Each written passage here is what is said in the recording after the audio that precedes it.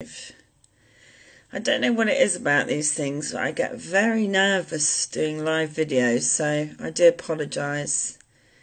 My husband's just sent me a WhatsApp saying I liquid dumped. That's nice. Hello everybody. How are you all? How are you all coping with this nonsense? Oh, right, okay. So this is the one that you've probably all been waiting for, which is the package sent to production companies or publishers. If you want to write books, publishers. And if you want to do script writing, it's for production companies. Okay, my notes. Okay, so have you got your notepads ready, guys? Okay, so I had a message the other day with someone asking, how do I know if my script isn't a pile of shite? Chaz and I found that we sort of had something when we showed it to quite critical family members, one of which being my Uncle Trev, who plays Len, and he said, oh, it's quite funny, and they laughed about it. That's how we knew we had something.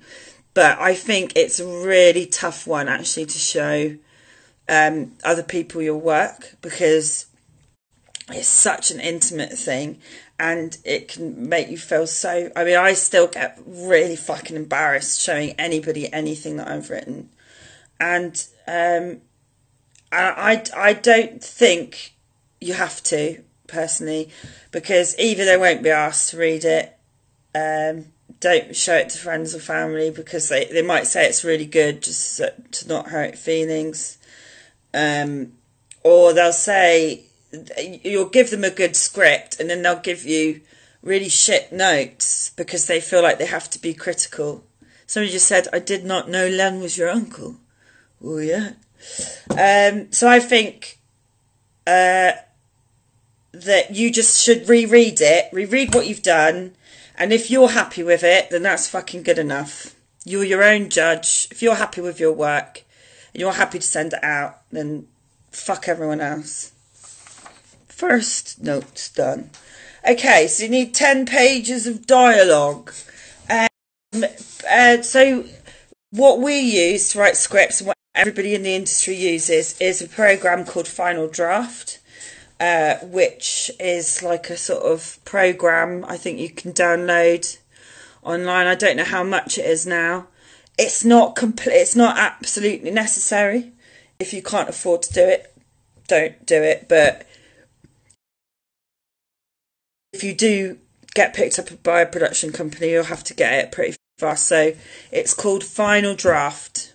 Remember that. Write that down because that's important. Okay. So, the first 10 pages of your script sent to production companies. These can literally be the first 10 pages of your script, like as in linear.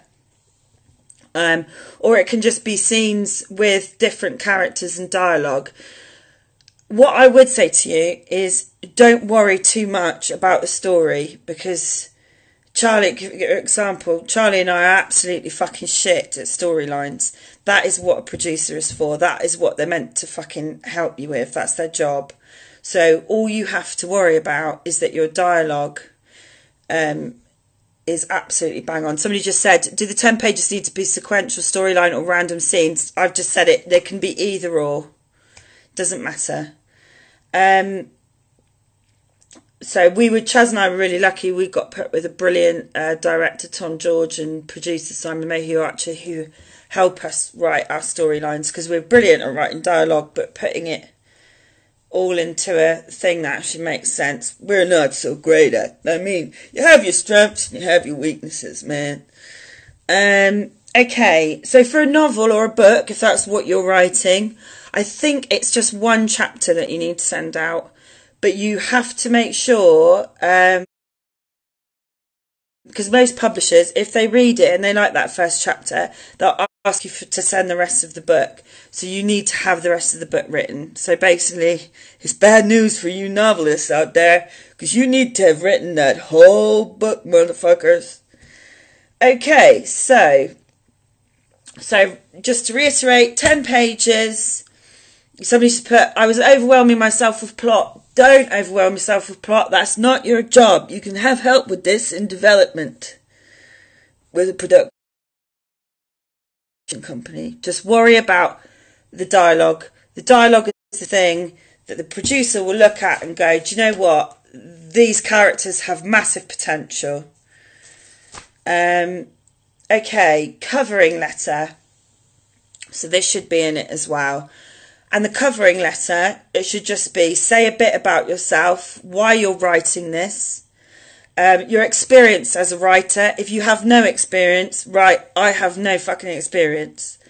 And tell us a short description of yourself, like what you do, why you wanted to write it, etc. But be short. Like, producers go through scripts every day and they don't want your life story. It's just a little blurb just to tell them a bit about yourself. If it's a comedy, make that blurb funny. Please make it funny, because that's the first thing that they'll see. And even if it's a drama, make it funny if you want. You want to engage that producer immediately. Okay, so that's very important. Okay, so the next page will be your character descriptions. So it just does what it says on the tin. Each of your characters, and explaining a bit about them and their relationships with other characters, should they have any. And please make this interesting. It doesn't have to be a boring A4 bit of what's it. So for example, when Charlie and I were sending this out to production companies, instead of doing a normal character profile, we did little Facebook pages for each of our characters and put that onto paper. So immediately, like visually, it just looks more interesting. Somebody just put, what was the other things for the cover letter? That's it. Just tell them a bit about yourself and why you're writing this. That's it, by the way. So yeah, character descriptions. How can you be creative with this? How can you immediately get a producer on board with you and they think, well, this is different from the rest of the boring old shite that I read, because they've put it in an interesting sort of way. Okay, so I can't stress that enough. Every single thing should have your creativity into it. Somebody's just put, is it best to send hard copy or email digital? I'll come to that later. Okay, so just hold on for a sec. Don't jump the gun, okay? I'm trying to help you out here. Okay, treatment. This is the next thing that needs to be in your package. A treatment is just an A4 page, and it is basically the outline of your show. And the top of the treatment should be like a couple of sentences that sum your show up in a nutshell. So, I mean, the only way I can describe this is like when I would buy point horror books, and it would be like the boyfriend, and then it would say something like, he'll love you to death. You know what I mean? I mean longer than that, but you just describe what your thing is in a nutshell in the first two sentences of that treatment. So for example, I'll just give it for like this country. This country is a story about two cousins living in a small village. That's as big as it gets. It should be like a blurb for a film. And also in the treatment, where is it set? Set up the premise. Paint a picture for me with your wonderful words. Like I said, if a producer who's reading tons of scripts gets to your book and gets to your bit of thing, and it's just like very kind of, I don't know, just written like a recipe, it's just so boring to read, and it's not going to make anybody want to develop your script. So yeah, make it really interesting. Leave the producer thinking, fuck, I've got to find out more about this. And And things also that I really hate in treatments, and it happens all the time, and I get sent them, my agent gets sent them for scripts that I'm asked to do, and I just think it's really shit and don't do it. Is things like, they say, imagine Dad's Army but set in present day, or imagine a mixture of The Office and The Bill. I don't want to fucking hear about other shows. Your show is unique because you wrote it. It's not like any other show. It doesn't matter if you're inspired by it. Obviously we were inspired by The Office, but we didn't write that in our script because ours was unique to us. And tell the producer in that treatment, what is it that makes your show unique? What is it that hasn't been seen before? And we did it completely as a fluke because we just wrote our own story living in a small village. And that is why I come to my next point.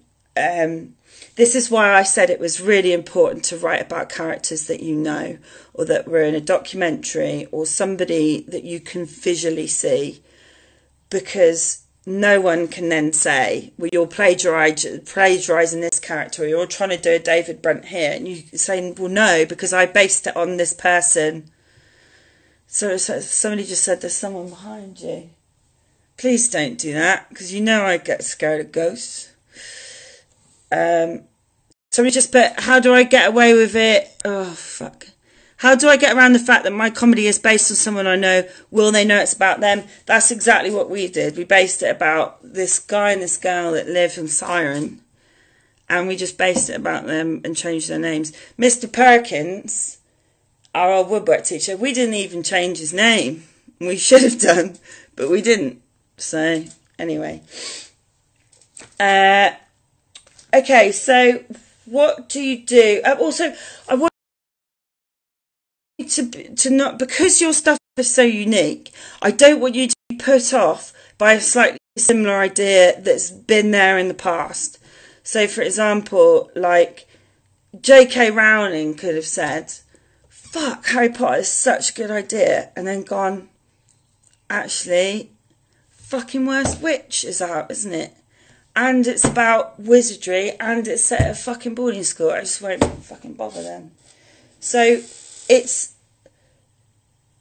the way, it's your take on it. Your take on your, you know what I mean. But she did it in her own unique way. That's what I'm going to say. Anyway. And this is really important. So if you're still writing your 10 pages, I just want to reiterate that it's all about the dialogue. It's all about the characters. That's what shows your potential. And your dialogue should not be hard to write. And if it is, if you're struggling with dialogue for a character, I hate to say it, you've got to kill them. You've got to kill them. You've got to, even if you love them, you just got to fucking get them away from your script because it's not working. And it doesn't matter. If you're really it should be a flow for when you're writing dialogue. And if it's not, then you just have to get rid of it.